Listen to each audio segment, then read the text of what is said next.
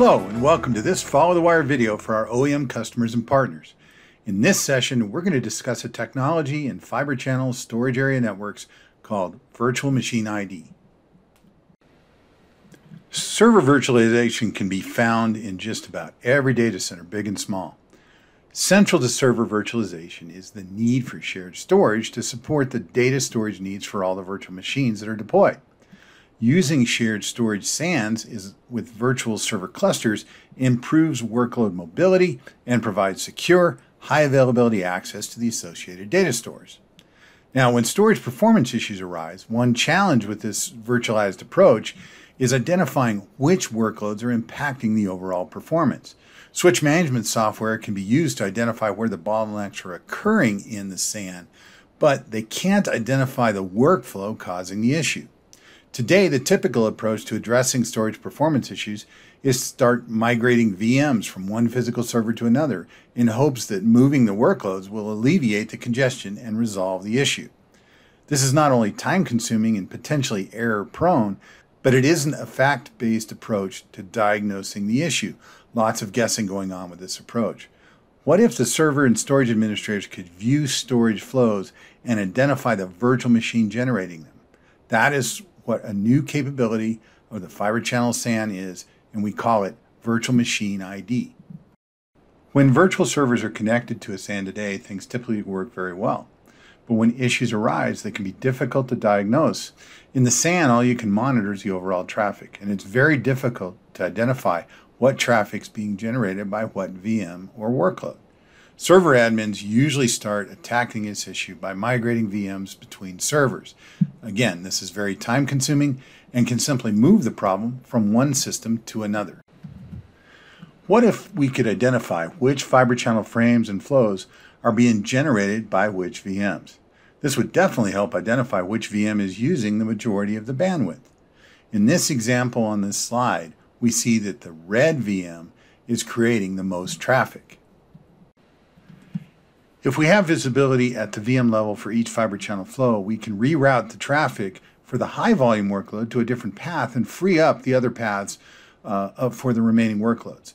In our example here, the red VM is creating most of the traffic, so the best approach would be to create a new path for that traffic so that the traffic for the green, blue, and orange VMs is no longer impacted. But how do we get this kind of visibility? The solution is called Virtual Machine ID. With Virtual Machine ID or VMID, each Fibre Channel frame is tagged by the HBA with the information about the VM that generated the request. The information is passed to and through the Fibre Channel switches to the target storage device. Now, storage management and switch management software can be updated to view the traffic flow using this VM information and display the traffic flow on a per VM basis. Today, QLogic, Emulex, HBAs, Brocade, and Cisco Fibre Channel switches and directors, as well as NetApp storage, support VMID end-to-end. Pure Storage will be supporting this very soon. Well, what about the other Tier 1 storage players? Well, VMID isn't high on their list of priorities as of yet, and storage vendors are notoriously slow at adopting new capabilities. So how do we take advantage of the benefits of VMID when using storage devices that don't support it end-to-end? That is where Tagless Vmid comes into play. With the tagless approach, the Fibre Channel switches strip off the VM information before sending them to the storage array, presenting a standard Fibre Channel frame that any storage array can support.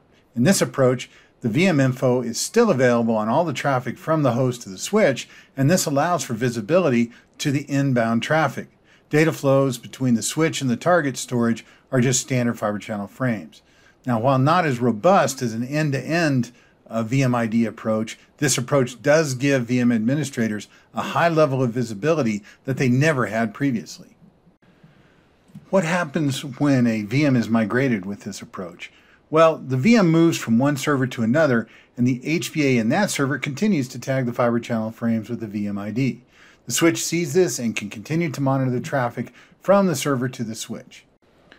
VMID and Tagless Vmid enable system administrators using VMware to segment SAN traffic for specific VM workloads end-to-end. Both are supported by QLogic HBAs and VMware today, and for Fibre Channel SCSI-based systems.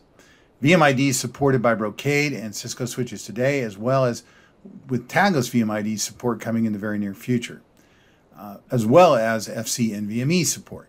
For planned support timelines from switch vendors, contact them directly. So here are the key takeaways from this video. VMID allows for SAN traffic visibility at the individual VM level today. Tagless Vmid provides the visibility even with no support for VMID by the storage vendors. And the Marvell QLogic Fibre Channel HBAs support VMID and Tagless Vmid with both major Fibre Channel switch vendors today. Well, that's it for this video. For more information, go to www.marvell.com/QLogic to find out details about Marvell and QLogic Fibre Channel technology. Be sure to check out our other Follow the Wire videos on the Marvell YouTube channel. Thanks for your time and your attention, and I hope you have yourself a wonderful rest of your day.